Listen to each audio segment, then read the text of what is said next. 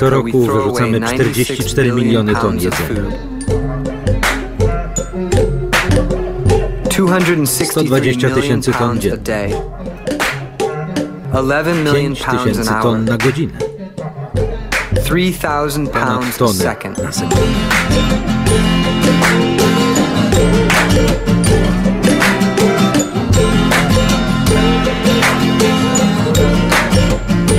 Jedz, nim zgnije.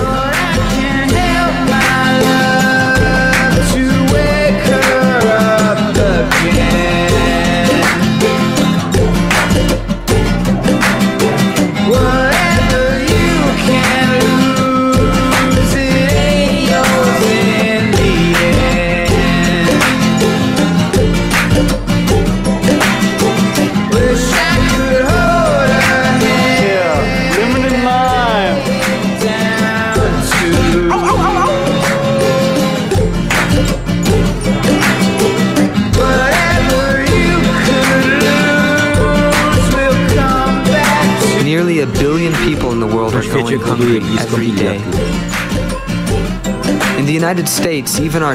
Czasem w Ameryce śmietniki są pełne jedzenia. Wystarczy do nich sięgnąć.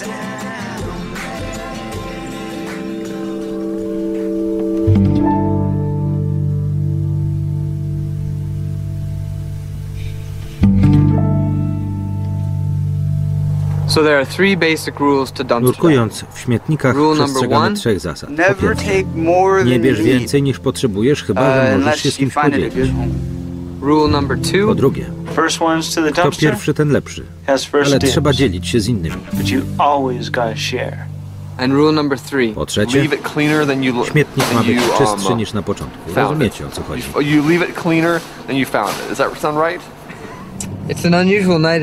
Jak na Los Angeles to nietypowa noc. Jest zimno, jakieś 6-7 stopni Celsjusza. To dobrze. Jedzenie wolniej się psuje.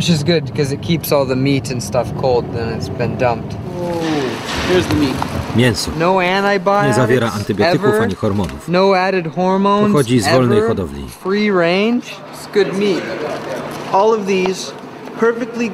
Wyrzucili wszystkie jajka, bo jedno z nich pękło. Nawet nie zalało opakowania. Ludzie postępują tak ze wszystkim. Wystarczy, że jedno awokado w torbie się zepsuje i cały worek wędruje do kosza. Jabłka, pomarańcze, tak samo. To dobre jajka. Ser z niemieckich Alp. Odkąd nurkuję w śmieciach, odżywiam się znacznie lepiej. Od 2 lat jadam jak przedstawiciel klasy wyższej. Niedobrze mi. Bierzesz coś? Tak. Ale tylko jeśli jest szczelnie zapakowany. Nie zabije, to cię wzmocni. Mam mięso dla rodziny i zaproszonych na jutro gości. W nocy leżało w śmietniku, po południu trafiło na grill. 3 p.m. this afternoon on the grill.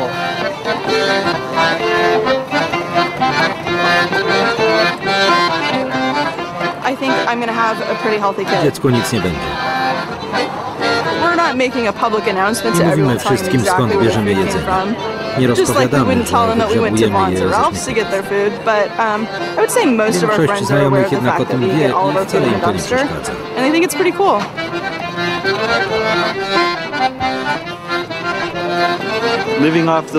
Żywimy się resztkami konsumpcjonizmu.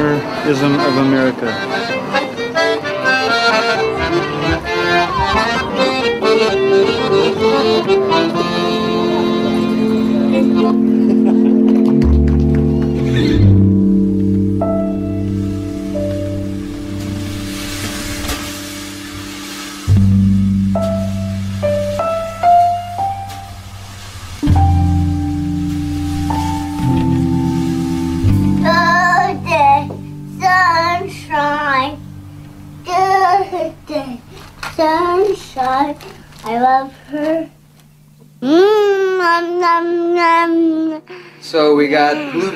Wczoraj przyniosłem do domu jagody. Finn je uwielbia. Umyjemy owoce i zrobimy placki z jagodami. W śmietnikach leży mnóstwo dobrego jedzenia, ale jego segregacja jest czasochłonna. Przejrzenie 12 pudełek truskawek, umycie ich i zamrożenie wymaga pracy. Prościej i szybciej byłoby pójść do sklepu. A lot more work than just going to the grocery store and picking up exactly the amount that you need. 15 or 20. Wyciągnąłem 20 paczek mięsa. Occasionally I wake up in the morning and kind of Czasem rano z przerażeniem myślę o tym, co czeka na mnie w kuchni. Żona mnie zabije, kiedy zobaczy leżące w salonie nadpsute jedzenie. Ale Finn będzie miał truskawki. Choć nadal kupujemy w supermarketach, jemy głównie rzeczy wyłowione ze śmietnika. Większość osób reaguje na to z odrazą, ale w ratowaniu jedzenia z kontenerów na odpadki jest coś pięknego. Normalnie nie byłoby nas stać na takie przekaz. Tym bardziej, że Alfonso, nasz przyjaciel i zawodowy kucharz, potrafi z nich przyrządzić wymyślne dania. Look at that. The tri-tip asada. That's pretty decent. Bardzo dobre. This not good. Yeah, I don't think fish. Ryb nie I don't bierzemy. know about the fish. Oh, it's good. It's still cold. Jeszcze zimne. The chicken was Kurczak looking a lekko little różowy. funky, a little like purplish. Jedzenie zajmuje 20% powierzchni wysypisk śmieci. Zamiast pozwalać, by gniło pod ziemią, zamieniając się w szkodliwy dla środowiska metan, uznałem, że lepiej wykarmić rodzinę. This garbage was feeding my family and friends, and doing it in style. Well, this will be blood orange To sałatka z wyłowionych ze śmietnika czerwonych pomarańczy oraz cebuli z dodatkiem łososia nadziewanego serem feta i szpinakiem. A do tego piękne czerwone pomarańcze beurre blanc. Blood orange citrus beurre blanc. The cake is made from 1 dozen Ciasto dumpster zrobiłam z białek egg i whites. truskawek. The strawberries are Wszystko znalezione 100% wśród odpadków. dumpster and delicious. Śmietnikowe delicje. Thank you very much. W nocy odwiedziłem śmietnik na tyłach supermarketu Trader Joe's. Znalazłem paczkowane pomidory i lekko zbrązowiałe mięso. Wszystkie produkty, których termin przydatności do spożycia upływał następnego dnia, trafiły do kontenera, choć daty te sklepy podają z dużym zapasem, tylko po to, by uniknąć ewentualnych pozwów. Niestety coraz więcej supermarketów zamyka swoje śmietniki, chcąc zniechęcić osoby nurkujące w śmieciach. Używaliśmy tu wiele razy, ale kierownictwo sklepu zamknęło dostęp do kontenerów, więc jedzenie zgnije, zamiast trafić do potrzebujących.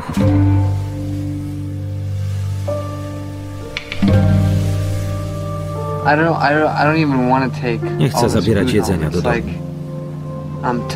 Zmęczyłem się. Jest go za dużo. Zabraliśmy tyle, bo nie chcieliśmy, żeby się zmarnowało. Już 2 nad ranem, nie mamy gdzie go schować. Choć oznaczało to pogwałcenie pierwszej zasady, postanowiłem kupić zamrażarkę. W Los Angeles mało kto nurkuje w śmietnikach. Wiedziałem więc, że większość wyrzuconej żywności trafi stamtąd na wysypisko. Postanowiłem ocalić jej jak najwięcej. Instrukcja? Nie wystarczy włączyć do prądu? Ja tak zrobiłam. Oddam ją za darmo na szczytny cel. Naprawdę? Dziękuję. Anyway, we got it in the garage. Wstawiliśmy ją do garażu. Nic nie kosztowało. Dostaliśmy sprzęt w darze. W ciągu tygodnia zebraliśmy zapas mięsa na cały rok.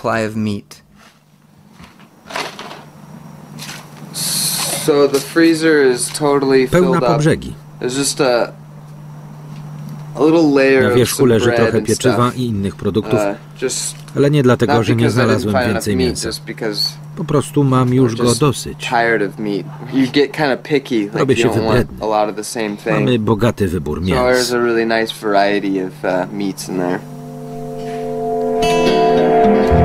Do wyprodukowania pół kilograma mięsa potrzeba 3 kg kukurydzy i 9000 litrów wody. 40% rocznych zbiorów ziarna na całym świecie przeznacza się do karmienia zwierząt na rzeź. Ratowanie jedzenia ze śmietników sprawiało naszej gromadce satysfakcję, ale czuliśmy, że musimy robić więcej. Zastanawiałem się, czemu sklepy wyrzucają żywność, zamiast oddawać ją potrzebującym. Postanowiłem zapytać o to u źródła. Stoję przed sklepem sieci Trader Joe's. Na stronie internetowej napisali, że wolą bezpośredni kontakt. Idę z nimi porozmawiać. Nie wolno nam wypowiadać się do kamery. To polityka firmy? Tak. Dał mi wizytówkę człowieka, do którego już dzwoniłem. Nie chciał rozmawiać, nikt nie chce. Przed kamerą ani bez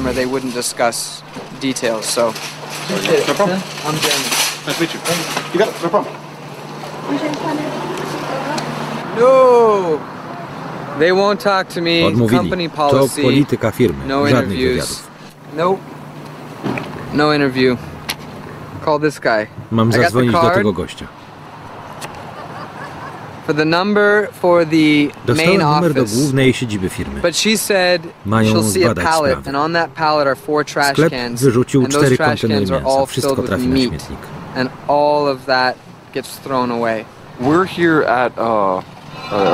Brama jest zamknięta. Jedna z naszych zasad brzmi: nie grzeb w cudzym śmietniku. To nie mój kontener. Skoro zamknęli bramę, widocznie nie chcą, żeby ktoś tam wchodził. Sam śmietnik nie jest zamknięty, ale brama tak. Uszanujmy to. Zamknęli ją, bo to zaplecze sklepu, nie chcą tu obcych. Idę. Ja też.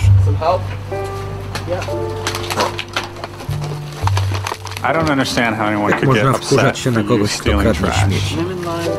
Cytryna i limonka. Ta jest zepsuta. Kradniesz odpadki. Coś, co uznano za niepotrzebne i przeznaczono do wyrzucenia. Patrzcie. To przecież żadna zbrodnia. Nie zabieracie jedzenia? Pozwolicie, żeby się psuło? Limonki są z Meksyku, ser z Niemiec, a mięso z Chiny. Ma gnić, bo leży za płotem.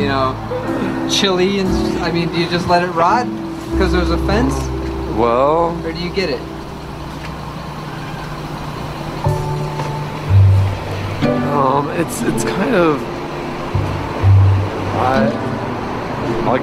Muszę się nad tym zastanowić. Nie myślę zbyt szybko. Nurkowanie w śmieciach to forma nieposłuszeństwa obywatelskiego. Nie jest przestępstwem i nie godzi władz społecznych. Mam prawo grzebać w śmietnikach. Jeśli zostanę zatrzymany, będę dumny, że aresztowano mnie za jedzenie czyichś śmieci. To wydaje mi się sprawiedliwe i jestem gotowy ponieść konsekwencje swoich czynów. Nie kryję się z tym, co robię. Gdy zjawiają się policjanci, podchodzę, mówię, kim jestem i czym się zajmuję. Przeważnie zachowują się miło.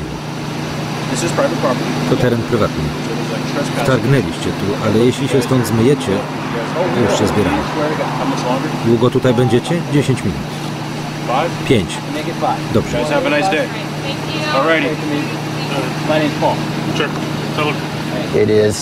Weszliśmy na cudzy teren, a to wbrew prawu. Dzięki, spadamy. Tu pojawia się rozdźwięk między tym, co sprawiedliwe, a co legalne. Nasz sposób postępowania jest sprawiedliwszy niż kupowanie jedzenia w sklepach. To zupełnie inna, niezależna filozofia życia. This is a totally different and outside the system way of living.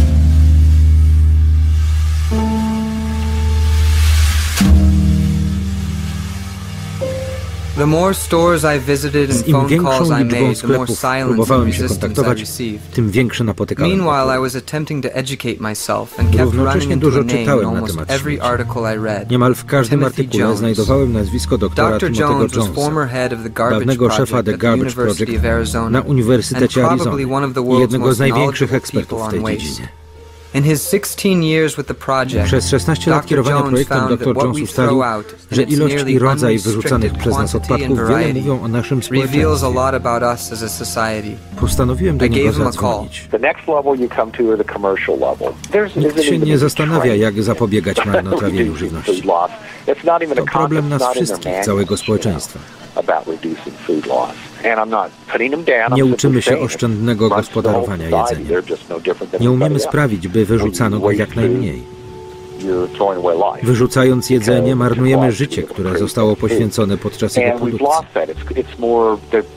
Dziś żywność uważa się za taki sam towar jak samochody czy ubrania. 50% produkcji rolnej przewidzianej do konsumpcji nigdy nie trafia na nasze stoły. Marnując jedzenie, marnotrawimy zasoby i prace włożone w jego wytworzenie. W transport, uprawę, nawozy, utrzymanie gospodarstw itd. Zmniejszając produkcję żywności o połowę, ograniczylibyśmy zanieczyszczenie środowiska o 10%.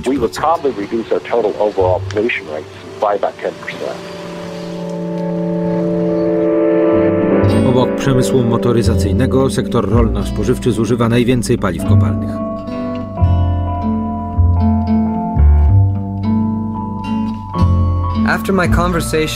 Po rozmowie z dr Jonesem odwiedziłem Bank Żywności w Los Angeles. To druga co do wielkości taka instytucja w kraju. Większość jedzenia trafia tu z supermarketów. Liczyłem, że czegoś się tutaj dowiem. Bank znajduje się w centrum miasta w pobliżu największego skupiska bezdomnych na świecie. Jadąc tam myślałem, jak bardzo tym ludziom przydałoby się jedzenie, które marnujemy. Hrabstwo Los Angeles zamieszkuje 10 milionów osób. Co 10 z nich zagraża głód. Oznacza to, że w ciągu roku ci ludzie będą mieli problemy ze zdobyciem pożywienia. Za pośrednictwem sieci 900 dobroczynnych jadłodajni Bank Żywności Los Angeles dokarmia 674 tysiące potrzebujących. To zaledwie 2/3 tych, którym trzeba pomóc. Rozdajemy rocznie 16 tysięcy ton jedzenia, a mimo to nie docieramy do wszystkich. Ameryka to bogaty i zasobny kraj, nie potrafiący jednak wyżywić swoich obywateli. Tak nie powinno być. Eksportujemy miliony ton żywności, choć nie wszyscy w kraju mają co jeść. To bardzo smutne. W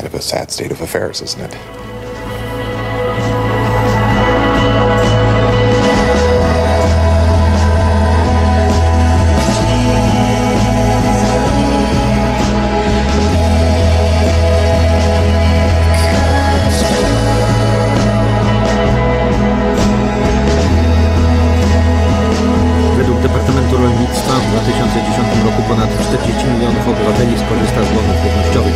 Państwo zapłaci za nie 59 miliardów dolarów. Rocznie wyrzucamy 44 miliony ton jedzenia wartych 136 miliardów dolarów.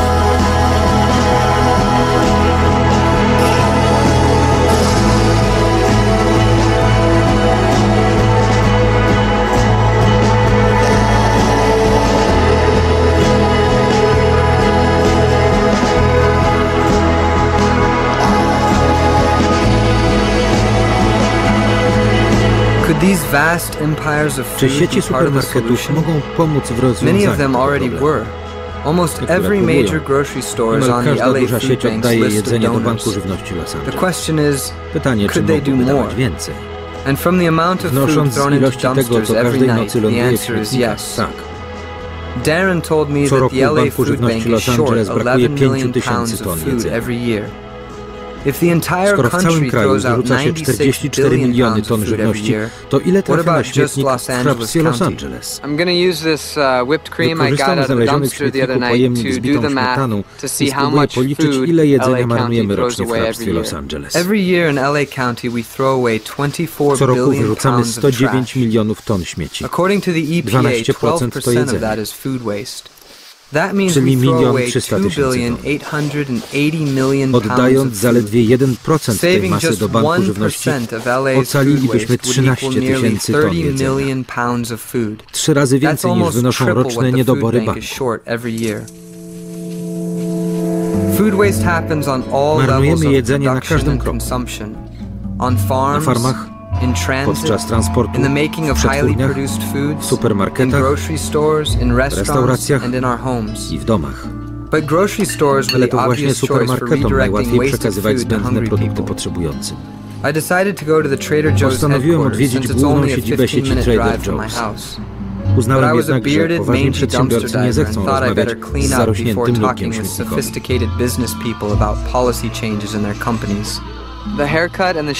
Wizyta u fryzjera i krawat nie pomogły.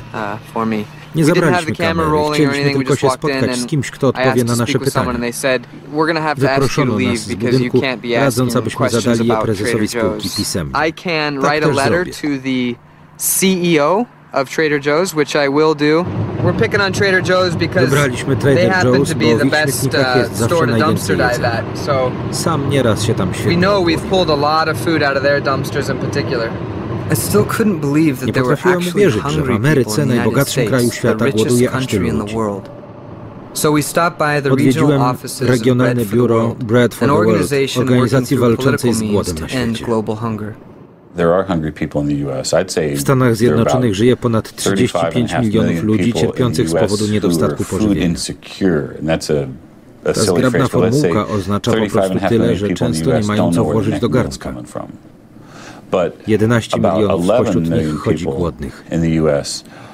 Nie mają skąd wziąć jedzenia.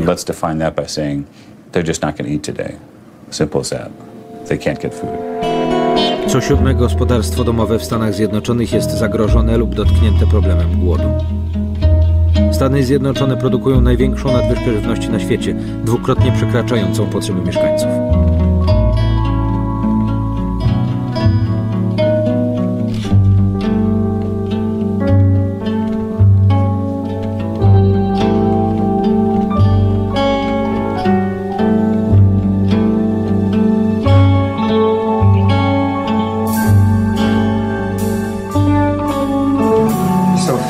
Finn, policz do 44 milionów.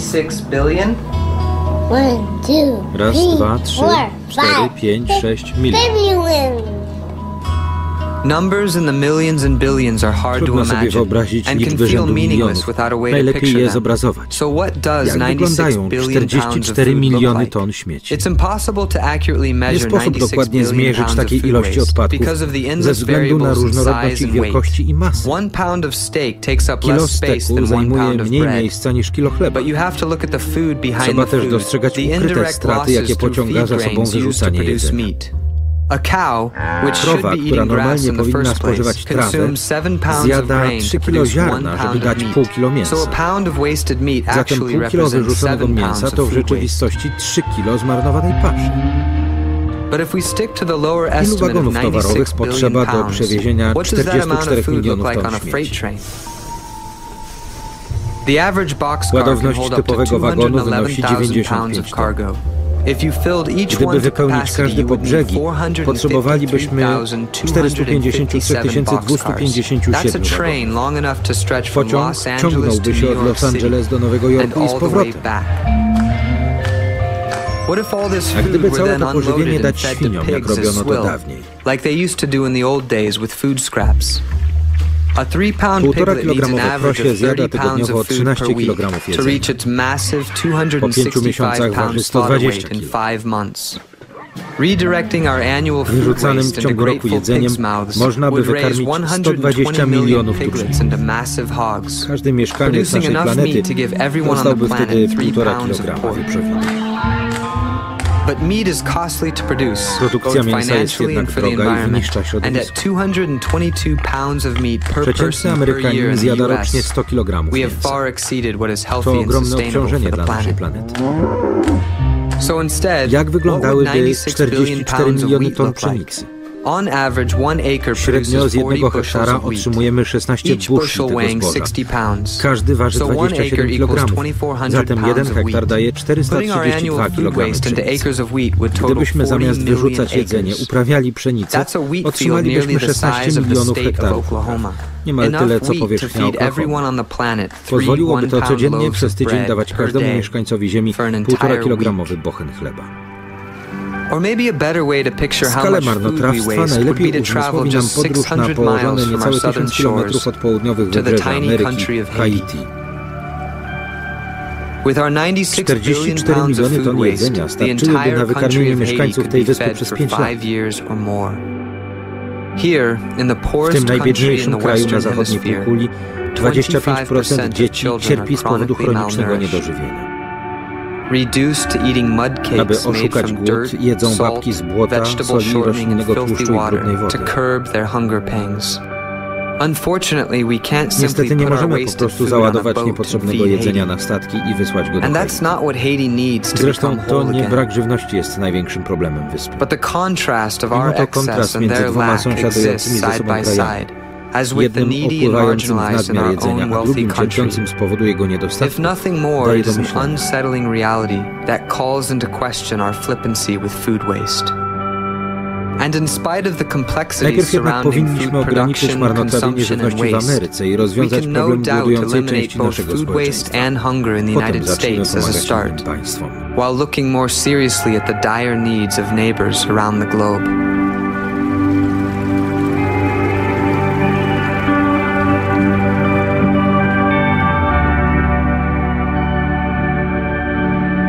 Here's my letter to Dan Napisałem list Bain, do the Dana CEO Baina, of Trader prezesa Joe's. Trader Joe's. I've also Dołączyłem kopię included a ustawy o copy of dobrym the Good Samarytaninie Samaritan z Act, which was signed into 1996 being roku, in 1996 by Bill umożliwiającej Clinton, sklepom and that oddawanie encourages niesprzedanego grocery jedzenia stores to potrzebującym donate bez food, prawnych and it konsekwencji. protects them from being sued.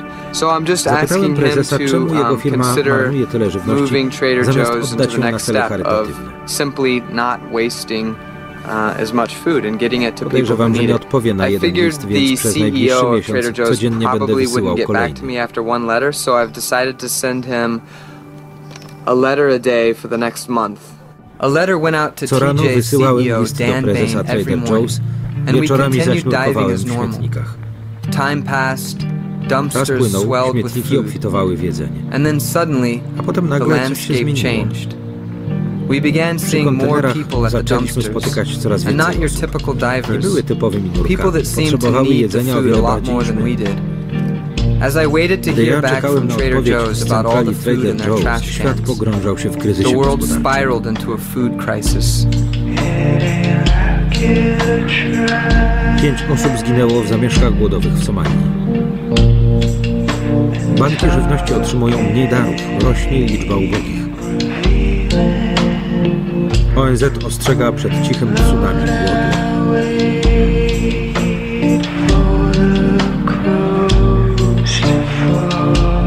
6 milionom dzieci w Etiopii zagraża śmierć głodowa.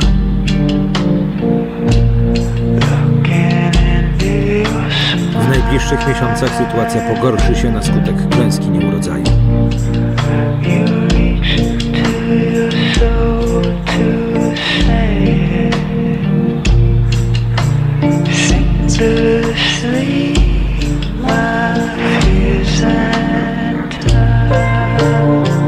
Według działaczy World Food Program w wyniku kryzysu ponad 100 milionów najbiedniejszych mieszkańców świata popadnie w jeszcze większą nędzę.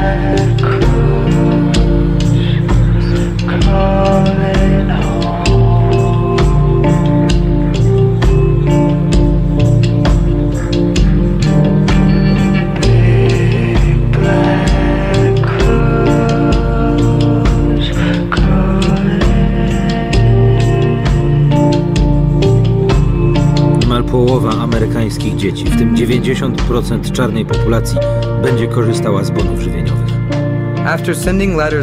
Po 2 tygodniach wysyłania listów dostałem odpowiedź z centrali Trader Joe's. Alison z działu PR poprosiła mnie, żebym przestał do nich pisać. Firma nie odpowie na moje pytanie. Kiedy nalegałem na rozmowę bez kamery, jako zwykły obywatel, odłożyła słuchawkę. No cameras or interview. Allison hung up on me. She said, and I quote, powiedziała, just so you know, in nasze our sklepy communities in oddają which we have potrzebującym stores, we do niesprzedane i donate bezpieczne food w that we feel konsumpcji is jedzenie. safe to donate 7 days a week in all our stores across the country.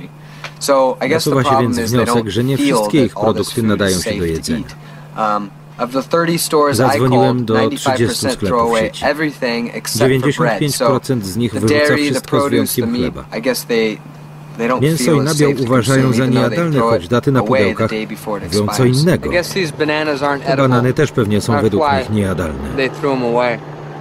Trader Joe's shouldn't be singled out. Sieć Trader Joe's nie jest odosobniona w tych działaniach. Ralph's, Sklepy Ralph's, Vons, Safeway, Whole Foods, Costco, Sam's Club and czy many Sam's others Club throw away także wyrzucają staggering codziennie amounts of ogromne food ilości every day. jedzenia.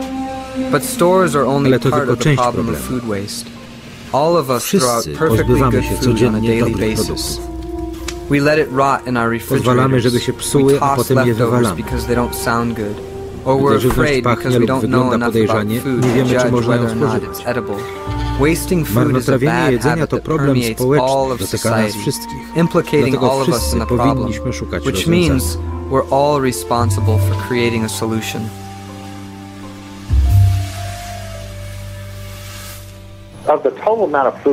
W gospodarstwach domowych marnuje się nawet 40% kupionego jedzenia. Rocznie 4-osobowa rodzina wyrzuca do śmieci równowartość $600. Młodzi ludzie poniżej 30 roku życia nawet nie potrafią ocenić, czy jedzenie się zepsuło, czy nie. This half is bad, I Połowa think, right zgnije. here. These eggs bring Jajka up a mogą good być point nieświeże. about a little bit about food safety Ale here. my jeszcze nigdy nie zatruliśmy się I jedzeniem have never been wyłowionym ze sick śmietników. eating dumpster food. My family has never Muszę been bardzo sick, and I have to uważać, be bo really karmię careful. I'm śmieciami swoje feeding dzieci. a small child trash, essentially. Produkty trzeba więc dokładnie So you obejrzeć. start learning more about food. We don't know Nie wiem, kiedy exactly wyrzucono when te these jajka, eggs were a nie thrown mogę out, and you ocenić ich stanu po you zapachu. can't really smell an egg to know if it's good or bad. So I researched it, and what you do Okazuje is you się, take że the egg w and tym you get a celu bowl of wystarczy cold water wrzucić and you jajko do drop it miski z zimną in, wodą. and if it sinks to the bottom and Jeśli lays opadnie flat, równolegle do dna, perfectly jest good. And świeże. if it angles up, Jeżeli it's a little ustawi bit się pod better for kątem, baking, and if lepiej it je floats, it's ugotować, terrible. So a these jeśli unosi eggs się na are powierzchni, enjoy jest zepsute. by November 19th. Data ważności 19 listopada, dziś jest 21 października. So Nie wiem, dlaczego je I'm not sure wyrzucono. why they threw these away, but Sprawdzę, we'll czy test them nadają and się make do sure they're jedzenia. good. It's really slim Mam z pickings. czego There's wybierać, so much ale większość food, żarcia znajduje but się it's pod górą all śmieci i buried jest underneath pogniecione. this mountain of trash is all crushed. So basically I Zdobyłem have śniadanie dla rodziny. Jajka i breakfast tosty for na the cały family, tydzień. eggs and toast for about a week. People kept telling me about the Podobno issue of wszystkiemu logistics. winna jest How there's logistyka. enough food available, but the Łatwiej i difficulty of taniej storing wyrzucić it and jedzenie, transporting niż it to zawieźć je needy people potrzebującym, a make potem wasting przechowywać. food more practical. Do food waste? Jedzenie się marnuje? Załadujcie je do samochodu. Of loading the bread. No doubt, there are real Problem complexities. jest skomplikowany, But my ale son mój syn Finn rozwiązał solved go the problem błyskawicznie. quite easily. Wystarczy zebrać Pick up jedzenie the i zawieźć food, je potrzebującym. then take it to hungry people. Do tego potrzeba jednak But this requires people ochotników. caring and volunteering. The public will and political Wola will to polityków end i hunger obywateli is nie not great wystarczą, enough. by If people skończyć z cared enough to głodem. make this a huge Gdyby priority ludziom in our naprawdę na tym policy, zależało, problem ten dość then we szybko could zniknąłby end z naszego hunger in the kraju. U.S. I mean, not overnight, but I mean pretty rapidly.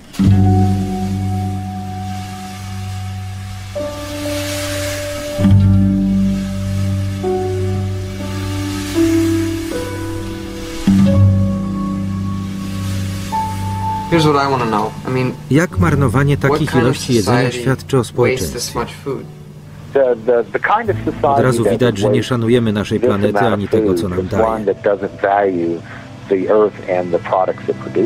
Taką postawą sami sobie szkodzimy. Do we value the earth? Szanujemy Ziemię? Do we value Czy all that doceniamy it to, co nam produces? daje? Czy przejmujemy się losem środowiska naturalnego? Dostrzegamy jego piękno i kruchość? Dbamy o nie? Doceniamy jego hojność? Zastanawiamy się nad tym, cieszymy. Czy też traktujemy środowisko jak kolejny towar na półce? Gdy zapomnicie o strachu i powodowaniu arogancją przestaniecie szanować świat, spojrzycie na niego jak na targowisko.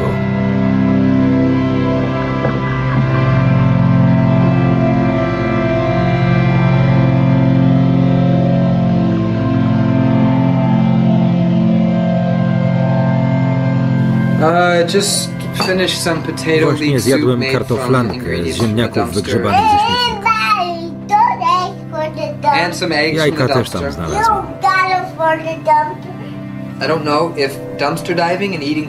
Nie wiem, czy nurkowanie w śmietnikach i spożywanie znalezionych tam produktów sprawiło, że szanuję jedzenie bardziej czy mniej. Mamy go tyle, że wyrzucenie resztek przychodzi nam z łatwością. Chyba przestaję doceniać jedzenie. Nie wolno marnować jedzenia i go wyrzucać.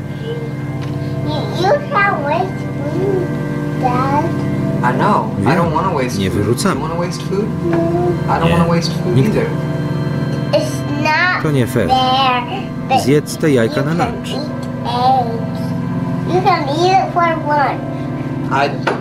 Sam je zjedz. Ty to zrób. No, you eat it for lunch. Don't waste it, you gotta eat it.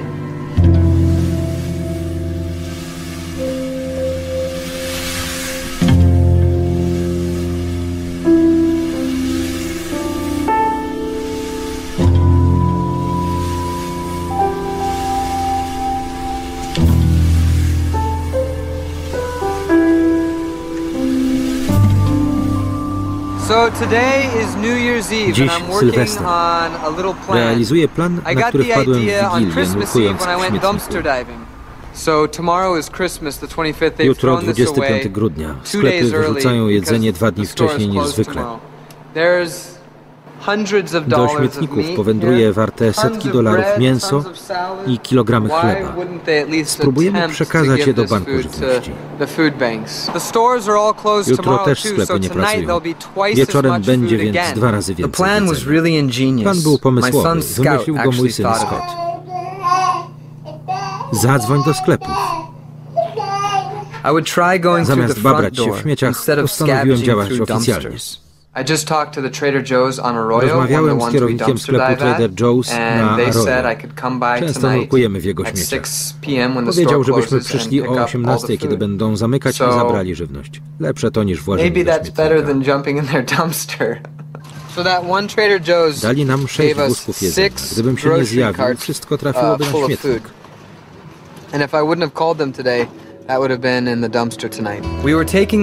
Zawieźliśmy te produkty do schroniska prowadzonego przez Armię Zbawienia. Schronisko jest tutaj, a my tutaj. To dom półotwarty dla osób z uzależnieniami oraz cierpiących na choroby psychiczne. Pomaga 450 potrzebującym. Czy to Armia Zbawienia? Tak. Dziękuję. Moglibyśmy przywieźć 10 razy więcej jedzenia, ale większość sklepów z sieci Trader Joe's nie chciała nam pomóc, a sklep Whole Foods zrezygnował w ostatniej chwili. Sandra, szefowa kuchni, powiedziała mi, że w schronisku trudno zdobyć jedzenie, zwłaszcza w czasach pogłębiającego się kryzysu. Nazywam się Sandra Martin, jestem szefową kuchni w schronisku Armii Zbawienia. Codziennie wydajemy śniadania, obiady i kolacje dla 450 osób. Gdybyśmy nie zabrali jedzenia z Trader Joe's, trafiłoby na śmietnik? Tak. Lepiej, że wy je dostaliście? Oczywiście. Szczęśliwego Nowego Roku. Dziękujemy za pomoc.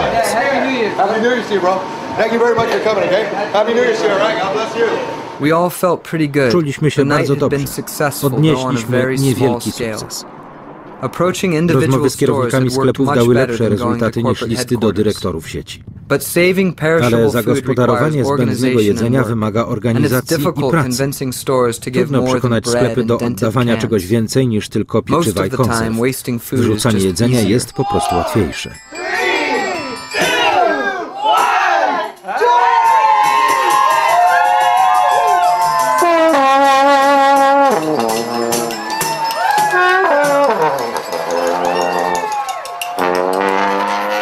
I'm at one of the Trader Joe's that told me that I couldn't pick up food because they were giving it to someone else tonight.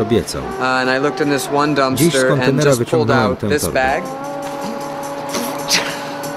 Those are all $15 broiler chickens, all Ich termin ważności minie jutro. W środku jest masa jedzenia, ale przysypano je górą cuchnących śmieci, a mogło trafić do schroniska. We could have taken that to the Bell shelter tonight too. We weren't always like this. Nie zawsze tak postępowaliśmy. Kiedyś jedzenie było wartością samą w sobie. Nie towarem na półce, lecz synonimem życia, fundamentem społeczności, kultury i domu. To throw it away would have been unimaginable. Wyrzucenie jedzenia do śmieci wydawało się nie do pomyślenia. Nasi pradziadkowie żyli zgodnie z zasadą nie marnuj, a nie będziesz w potrzebie. W ich domach nie wyrzucano jedzenia. W tamtych czasach oszczędzanie żywności traktowano jako część wysiłku wojennego podjętego przez cały naród. Ta postawa weszła w krew pokoleniom, które doświadczyły kryzysów gospodarczych i głodu towarzyszących wojnom światowym.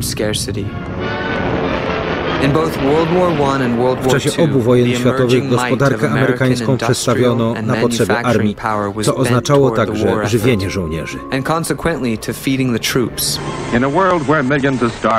Ameryka stała się spichlerzem i arsenałem demokratycznego świata.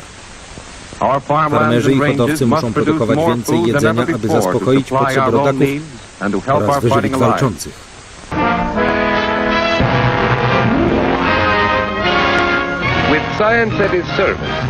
Dzięki zdobyczom nauki i wysiłkowi rodaków w kraju, amerykański żołnierz, bez względu na to, czy walczy w dżungli, pośród śniegów, na pustyni, czy odpoczywa w obozie, może słusznie uważać się za najlepiej odżywionego żołnierza na świecie.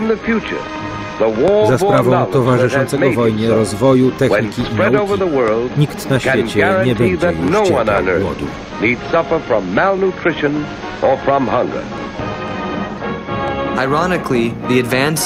Niestety, rozwój nauki i techniki, który doprowadził do zmniejszenia strat podczas produkcji żywności, zaowocował wprowadzeniem nowoczesnego sposobu pakowania i dystrybucji.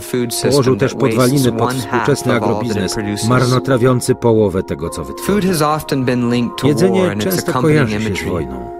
Napoleon mawiał, że żołnierze przede wszystkim muszą mieć co jeść. Podczas I wojny światowej propagandowe plakaty głosiły: jedzenie to amunicja, nie marnuj. Próbowano uczyć obywateli oszczędności i zwiększać ich świadomość. Propagandyści zachęcali do kupowania świeżych, uprawionych lokalnie warzyw i owoców oraz do mniejszej konsumpcji mięsa. Namawiano do uprawiania własnych ogródków oraz hodowania kur, zjadających resztki i dających jajka. Propagowano robienie przetworów. Ludzi zachęcano do jedzenia wszystkiego, ale pożywienia było też mniej. W racjonowaniu żywności towarzyszyło kurczenie się jej przydziałów, co wymuszało bardziej zróżnicowaną i w rezultacie zdrowszą dietę, bogatszą w składniki odżywcze.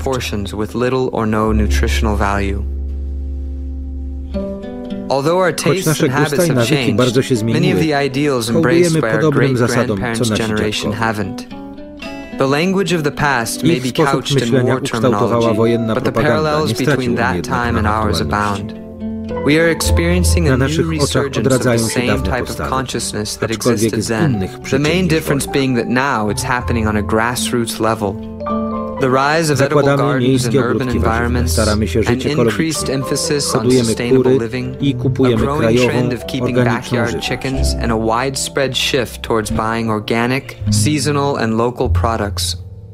all directly Doceniamy reflect the wartość fundamental jedzenia. principle that food is Już nie precious. jest ono amunicją. Food is not ammunition. Stało Food się is życiem, life, and it którego should nie never wolno be wasted. marnować. And if saving good food is a value that Skoro resonates więc deeply in our oszczędzanie national jedzenia leży character, tak głęboko shouldn't w the naszej establishments that provide us with władze food również reflect that powinny value? popierać tę postawę. And shouldn't we A be my sami practicing it in our powinniśmy homes and hołdować jej communities na as co well? dzień.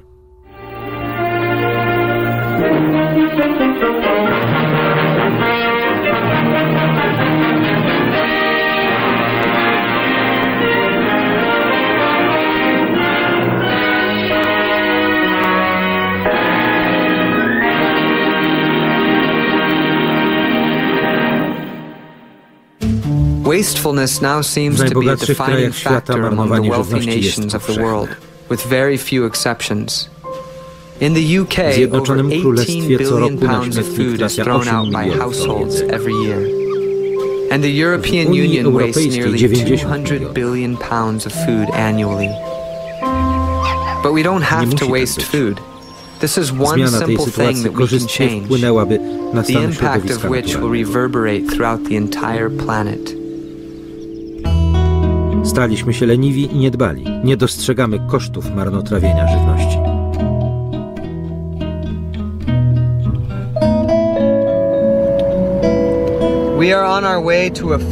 Jedziemy do Banku Żywności God Provides. Natknąłem się na tę organizację, gdy zbieraliśmy jedzenie dla schroniska Armii Zbawienia. Odbierają jedzenie z wielu supermarketów, także tych z sieci Trader Joe's. Przekazują głodnym ludziom produkty, które normalnie trafiłyby na śmietnik.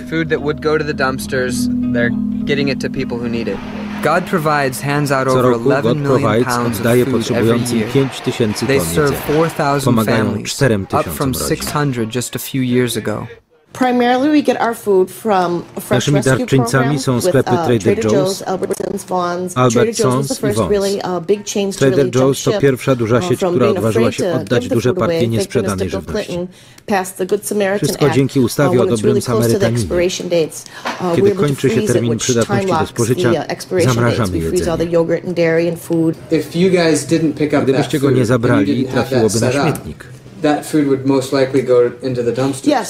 Wystarczyłoby, żebyśmy spóźnili się kilka godzin. Dajemy rodzinom tyle żywności, że prosimy je o przekazanie nadmiaru innym potrzebującym, na przykład sąsiadom. Wizyta w God Provides uświadomiła mi, że jednak niektóre sieci spożywcze starają się pomóc. Bank ten otrzymuje żywność z 4 placówek Trader Joe's oraz z wielu sklepów sieci Albertsons.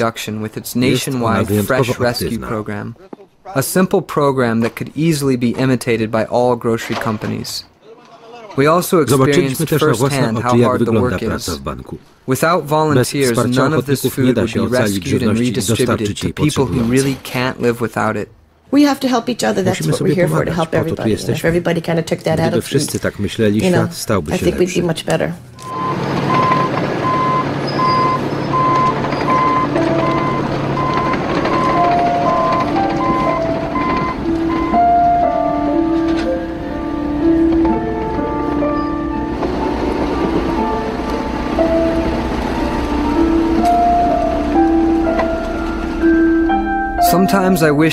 Chciałbym, żeby całe zalegające na wysypiskach jedzenie mogło trafić do potrzebujących. Pragnąłbym zmienić złe nawyki społeczeństwa, ale wiem, że to niemożliwe. Problem jednak nie zniknie. Musimy więc działać twórczo. Zacząć postępować inaczej, tak aby wszyscy mogli żyć pełnią życia.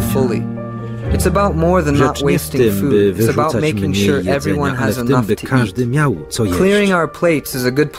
Jadanie wszystkiego z własnych talerzy stanowi dobry początek, lecz nie położy kresu marnotrawieniu żywności w sklepach i w przetwórstwie. Noam Chomsky powiedział, zmiany rzadko są darem niebios, przeważnie rodzą się z wysiłków maluczkich. To, co będzie dalej, zależy od nas. Świat nie jest idealny, ale innego nie mamy.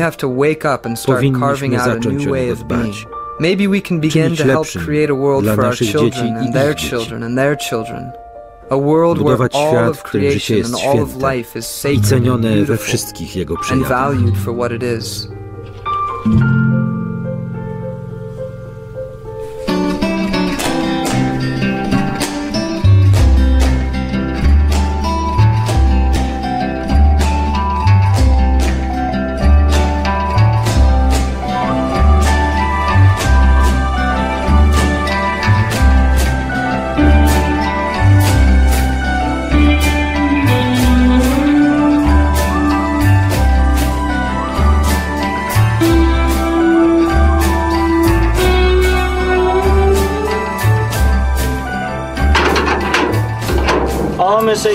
Odkąd zacząłeś kręcić film Nurkowanie w śmietnikach, zamieniło się w koszmar. Dzięki, stary.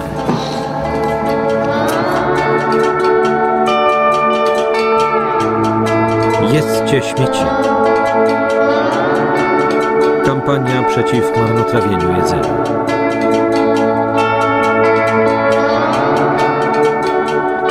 Zacznijmy działać. Inspirujmy. Budźmy sumienie. Stawiajmy wyzwania. Nauczajmy i uświadamiajmy znaczenie żywności dla społeczeństwa, które marnuje połowę tego, co produkuje.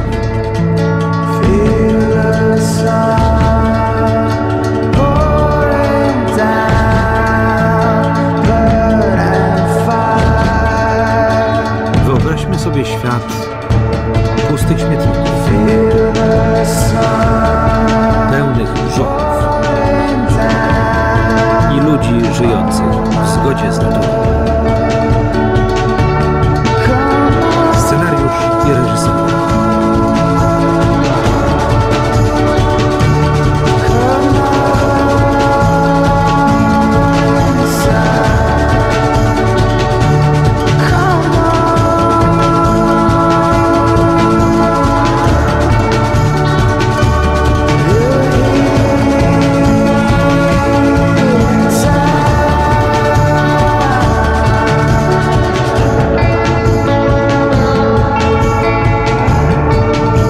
Więcej i odwiedź naszą stronę internetową.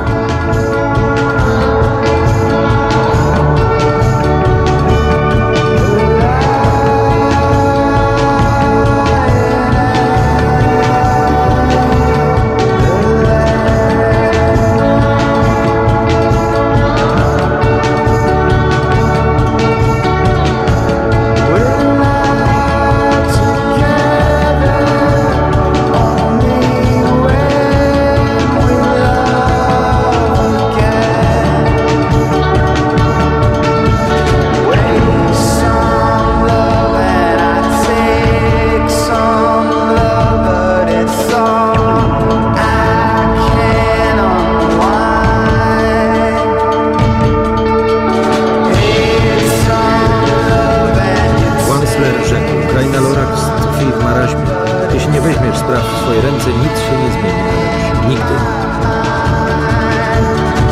Opracowanie na zlecenie telewizji Planet M Studio. Tekst Witold Buchwald. Czytał Paweł Straszewski.